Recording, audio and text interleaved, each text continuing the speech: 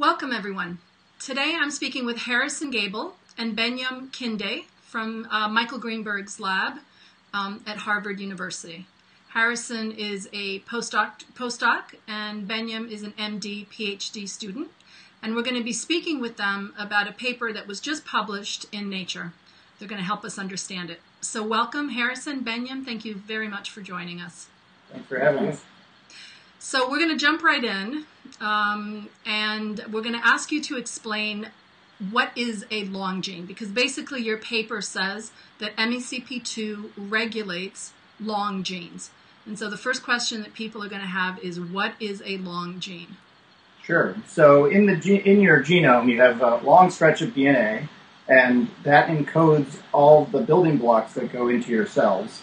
And genes are the units, the individual building blocks. So a long gene is a gene that takes up a very long stretch of DNA in your genome. And when your cells try to make that gene, they have to transcribe or make a very, very, very long product. And so long genes, as we're looking at them in our study, are sort of the top 10% longest genes in the genome, the top 10% of those. And the cell has to probably do a number of very important things to try to produce or to try to make those long genes work. Okay. So in neurons, those are particularly important. Great. So the body has short genes and medium genes and long genes. Functionally, why does that happen? What's the difference between these different length genes? So something that was a really interesting finding from our paper is that we find that long genes tend to be expressed at a much higher level in the brain relative to other tissues and parts of the body. So it turns out that the brain uses long genes almost exclusively relative to other parts of the body.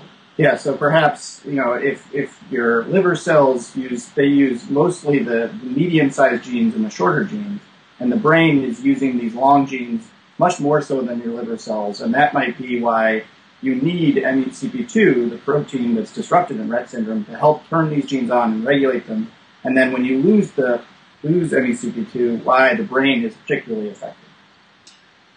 Is it correct to say that longer genes are more complex genes? From a first approximation, yeah, it would be correct to say that a long gene is often going to encode a more complex, more multifunctional component of the cell, and the nervous system needs to do a number of very complicated jobs. So neurons need to carry electrical signals between each other, and this requires a very specialized apparatus. And we think that the longer genes, or we can see when we look at the function of these genes, that they're really important for these complex functions. Okay. And so that, when thinking about why you need these long genes, yeah, is a very good explanation and why they're so important to the nervous system. Okay, that makes intuitive sense, I think. So, as you can imagine, parents and family members of children with Rett syndrome are going to want to know the clinical relevance of your findings. And in fact, there is clinical relevance because there is a class of drugs that can bring down expression level of long genes. So if you could talk to us briefly about that and tell us kind of where you are in the process and what the clinical relevance you think might be. Absolutely. So in the brain of someone with Rett syndrome, we believe that these long genes are being made too much.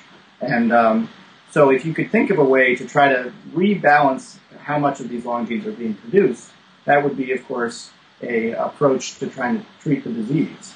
And what's very exciting is that some studies done by Ben Philpott and Mark Zilka's laboratory recently showed that there's a class of drugs, as you mentioned, topoisomerase inhibitors, that will specifically bring down how much the long genes are being produced. So we have a drug now that can perhaps correct some of the too much, the overexpression, we like to say, of long genes in the brain. So now we're starting to get into, in the study we just published, we did a first experiment to see if it would be possible to use these drugs with neurons to bring down this overproduction of long genes. And those experiments worked as sort of a first test. Of course, there's many steps in front of us, one of which is to just do a test in mice and see if we can actually have an effect of improving some of the neurological dysfunction in the mice that model Rett syndrome. Of course, there's some challenges here as well. This drug allows us to do an experiment and to work towards seeing if this is a therapy that we can use, but it's also currently used to treat cancer and has a number of very severe toxicity effects. So it might not be and likely is not the last drug that you would use to treat the disease, but it gives us a very encouraging step forward in terms of coming up with strategies to treat the disease. And we're very excited about trying this in mice, and then the process of trying to find a drug that might be less toxic but have similar effects on the expression of long genes would, of course, be what we would pursue in the future. And we think conceptually that our study might provide an important new avenue to test along these lines. And to that end, through the MECP2 consortium that we're a part of, we've been put in contact with a company that is on their way to developing perhaps a less toxic version of this drug that will also be testing in animal models of Rett syndrome. Yeah, that's an example, as you know, Monica, because you helped us find the company that's helping us with this drug. Example of how being really engaged in the Rett research community and how this consortium that was put together by RSRT and funded is really helping us make connections in science that will help us step forward in terms of thinking about therapeutics. Great.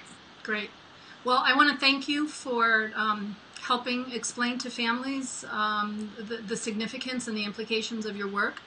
And I'm sure that everyone listening joins me in wishing you the very best of luck as you move this research forward.